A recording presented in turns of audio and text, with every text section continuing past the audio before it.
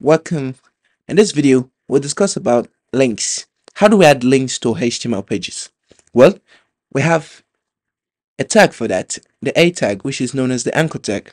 So when we use the anchor tag, we're either referring the user, the viewer, to a particular page or place in a website or to an external page in the web. So how do we do this? Or how do we go about this? First of all, we have to put our A, which is our anchor tag. So defining our anchor tag helps us with our href. The href means where is this link taking us to. So now to write up a link, you say HTTP hypertext transfer protocol, and you say dot slash column slash slash, and you state where you're going to. Let's use this for example, apple.com, and this one you just create a link automatically. So you need to have something in between. So we could say Apple and just save. Then let's see what happens when we save. Okay, pardon me. This was just a website that was open before. Okay.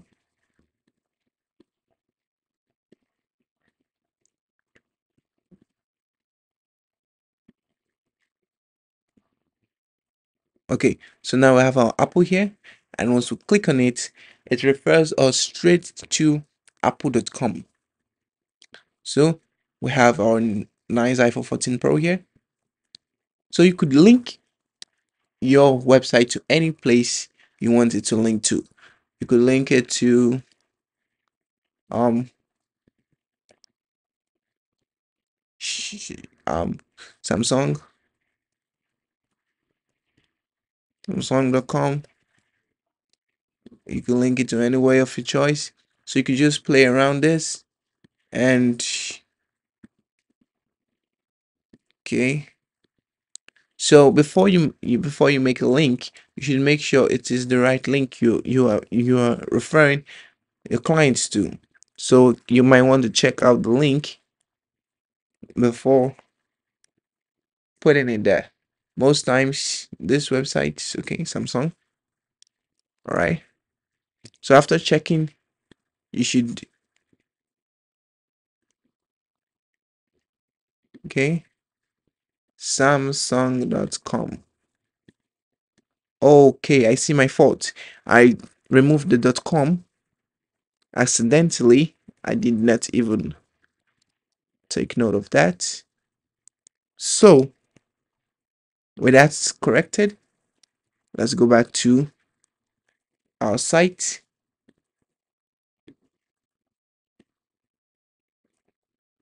Yes, and it leads us straight up to Samsung's website where they advertise the Galaxy Y and so many other stuff right here on their website. So I advise you to just play around with links. Make sure you really understand the concept of how links work. So what if we're trying to link to a particular place in our website? Now, this brings us to something like this. So we're just going to having a div with an ID with okay.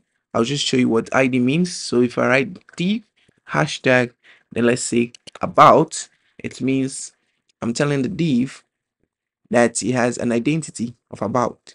So more, well, I'm going to explain more later on. So if I say lorem 40, I should have 40 words of lorem, and I just want to duplicate this. So to duplicate again, option shift down arrow key for window from Mac. And for Windows, I think you have your shift alt down arrow key. Okay, so you save. Now I want to check out something first of all. So let's leave Samsung alone. Okay, so we have our article right here. So I want to make the article to occupy the width of the screen. So just give me a minute while I do that. So for us to do that, we just have to duplicate this test a bunch of times so it actually fills the screen. Okay, fine. So now we do another one. Remember, this has the ID of about. So to close up this point, just hit Command B or Control B, and there you go. That's gone, and this is gone also. So we need another div with another ID.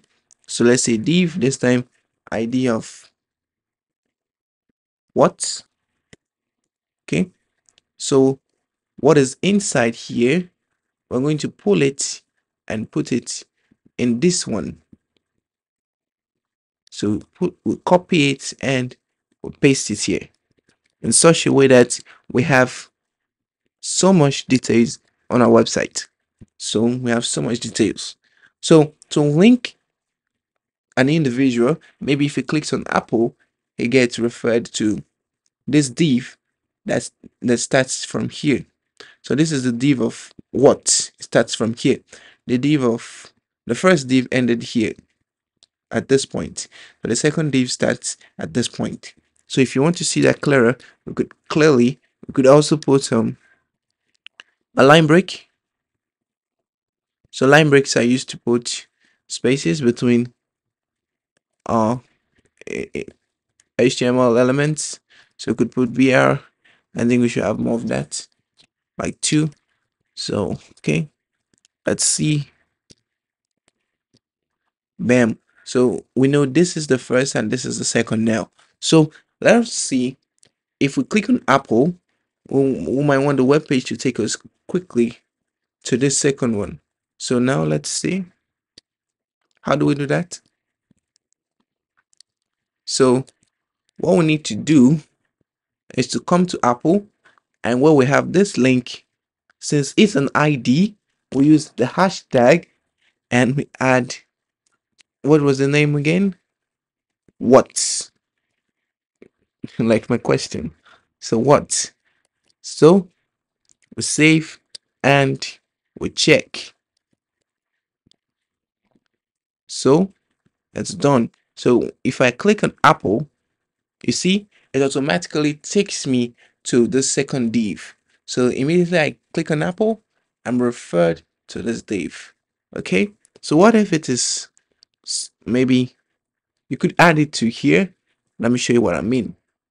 So you can make this this word to maybe below here. You want to come back to this about. Below here you can just make this into a link by adding a href and saying we want to link to about, then the word saying about. So now we'll look for this in the sentence, and then sorry, the text over here. Now just look very well. If you'd see, okay, here it is, about. So when you click on it, you're taken to the first paragraph, and when you click on this, you're taken to this paragraph that has the about, and the about leading you to the one at the top. So to confirm, just look at where we are now. We're here now. If we click on this, we're now here. So it actually works. So if you do it on your own, you find that it really works. So that is how you can use link to link it to site externally and also to site internally. So thank you very much.